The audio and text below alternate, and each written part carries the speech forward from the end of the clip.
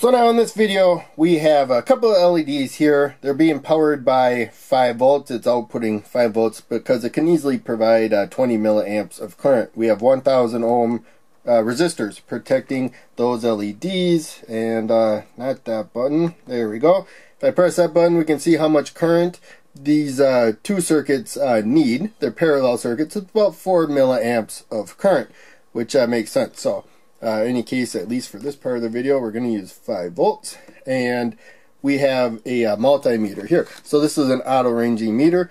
To get the forward voltage, there's power going through there. We could also measure it directly with the meter if an LED or diode does not have current going through it. But for this video, we're going to focus on current going through it. So we can just measure the voltage, and red probe goes wherever you measure the voltage. Usually you don't have to move this meter just for high current. And there we go. So we have the red one on the left side, blue one on the right. They're completely separate circuits, and we can measure that we indeed have 5 volts across these two.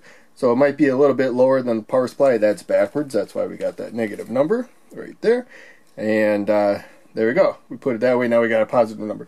So there's a little resistance and stuff where we have all the other connections. So we're not getting quite the 5 volts across the loads it looks like. And there's just a little bit of voltage drop.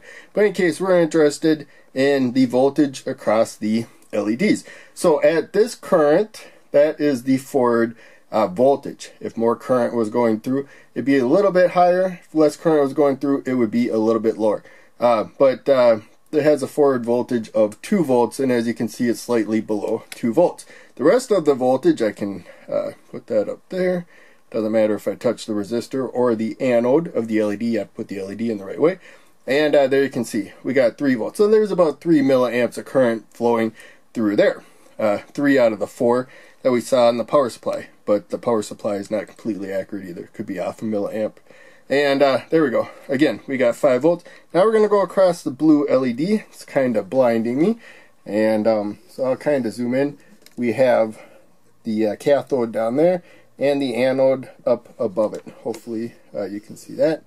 And so we will measure the voltage across the blue LED. Again, I can go to the anode of the LED there, or to the resistor. So now you can see it's a volt higher than it was for the red one. That's because the blue LED has a forward voltage of 3 volts. And there you can see it's a little bit shy of 3 volts.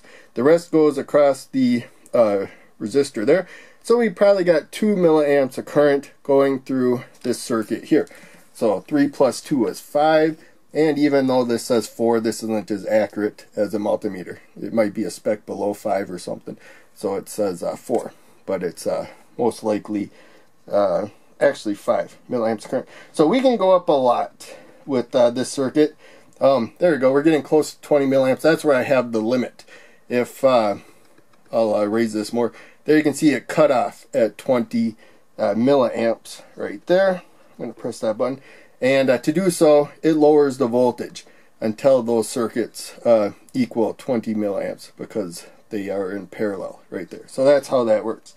And that's one way I protect the circuit in case I accidentally try to do like 30 volts. That might fry out the circuits if I didn't have current limited, but it's actually keeping the voltage limited. So let's go back to 12 there. And yeah, let's go to 12. That's a good spot. Hopefully that makes sense. So we come back here, and now the LEDs, their forward voltage doesn't really change. I'm going to do blue first, but it changes slightly right there. So it was like 2.8 at that lower current. That was much lower. Now it's like 3. So it went up a little bit. So it changes, but not a lot when it comes to how much current's flowing through. And again, we still have about, or no, it's going to be 3 volts less than the power supply, which was 12 volts. So it's about 9 right there. And again, this one, same thing. There you can see it's slightly higher because there's a lot more current flowing through. So it changes a little bit. It's not perfect, the forward voltage, but it's relatively stable. And in the grand scheme of things, it's basically the same right there, the forward voltage. And there you can see we are now about 2 volts less than 12 volts right there. So since they're 1000 ohm resistors, and if you don't know the color code, they tend to come in packaging that's labeled that says 1K right there. Doesn't show up very good though, so I just wrote in a marker on the biggie right there, 1K, and I make sure that the 1000 ohm resistors go back there. So that's how we can measure it with power going through. I'm going to turn that off, and I can turn the power supply off now. Usually I set it back to 5 volts, but because I'm just kind of used to it always being 5 volts unless I change it. Now I'm moving this down, and so the long lead, the anode, is up on top. Short lead, the cathode, is on bottom. We make sure there's no way power can go through it. And also, if we have other paths of electricity for this, then it will likely throw off our reading. And so now we're going to go to the meter. And so it has continuity, which I think it goes to by default. Yeah, that's continuity. So that means if you have a short circuit, it beeps. It also tells the resistance, I believe. Don't think that's going to work with the LED right there. No, okay. And but if we had like a resistance, I think it'll tell us the resistance right there. But it's not going to beep. And nope, that's too much resistance. But in any case, that's not what we want. We want to press it again. And now we got the diode symbol you can see up there. So if your diode testing's not working, maybe the meter is on the wrong setting. And every meter is different too. And but there you can see when it tested. So the LED is not very bright. I think it's probably 1 milliamp of current. So probably like half the current that we had at the beginning of the video. There you can see it says like 2.7 basically right there. That's telling you the forward voltage. And you don't have to do LEDs with this. And I think some meters won't even display a voltage higher than that, I believe. Somebody asked me a question. Their meter wasn't showing and the voltage. And I think maybe their meter just didn't show as high as this one. So that's a rectifier diode. We expect 0.7 volt forward voltage. At low currents, it's like 0.6. And so you can do that. So again, this is low current. And you can see it's like 1.8. And I think that's just slightly lower than it was when we had probably like 3 times as much current flowing through it. So it doesn't look like this one varied quite as much as that one. But also that has a higher forward voltage, so it kind of makes sense. It would shift a little bit more as current goes up and down. But that's how we can measure that. Of course, they're diodes. They don't conduct the wrong way. So we're going to put the probes backwards, and we'll see, you know, nothing shows up on the display. It's the voltage that it would take to push current through here is very high right now. I think like 12 volts or something. And so the meter is probably not applying like 12 volts, so no current's going to go through. We're not going to get a measurement. If you're testing Zener diodes or something, there might be meters where you could. So we make sure we set this the right way. That was the right way. I just changed the probes that we were measuring there. So, in any case, you know, this is a very basic stuff. So if you're new to electronics, hopefully this made sense. What we were measuring is that these LEDs and diodes, even when they're forward biased, that's the direction where they conduct easily, you still need a certain amount of voltage before they will conduct.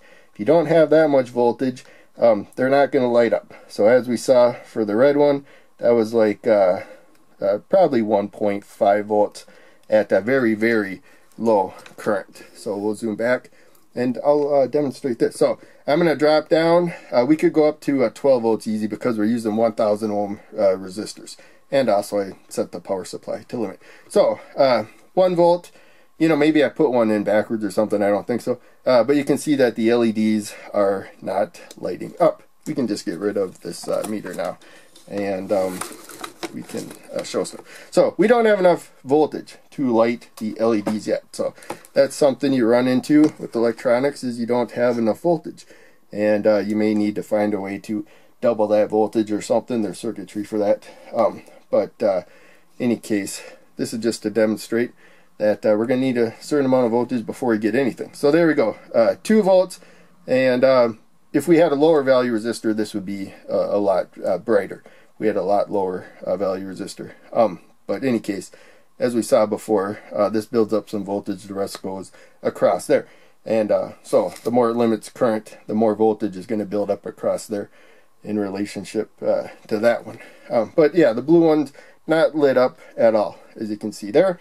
But we can inch our way up. You're going to see the red LED gets brighter fairly quickly because all that extra voltage we're getting is not the forward voltage anymore. It's just extra voltage. So you're going to see it go up, but it took a while before we got a little bit of current through the blue LED, and there you go. Now you're going to see it's going to go up rapidly, and if we go up, 1 volt at a time, the jumps aren't in brightness aren't as dramatic as they were at the lower ones, because it's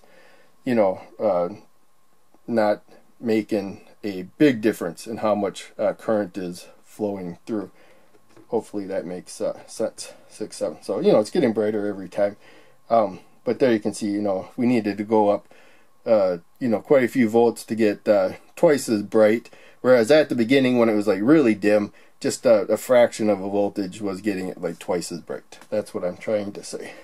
But in any case, main takeaway was we were looking at the forward voltage, how it affects the circuit. You have to exceed that forward voltage to get them to light up. And when it comes to reverse bias, same thing. The voltage is higher, but you need more voltage before it will conduct reverse bias, which you don't do with LEDs. They'll burn out. But there are Zener diodes that are made to conduct reverse bias. So some diodes you will conduct reverse bias. You want to avoid reverse bias conduction with rectifier diodes like this. But for this particular one, it's the 1N4001. These come in electronic kits commonly. A lot of people ask me what transistor I'm using. If you just get a random kit, it tends to be the 1N4001. But as long as it's a rectifier down, doesn't really matter. If it's like this size, it's probably got like a reverse voltage of 50 volts. And just something to be aware of. But always look at the part number and look up the data sheet. So in any case, this was a long video. Hope you still enjoyed. Thanks for watching. Make sure you check out the links down below. And they all help out a lot. And I'm going to post videos on the screen since this one's longer, and I remembered to add this buffer at the end. So yeah, check out the links on the screen too. See you in the next one.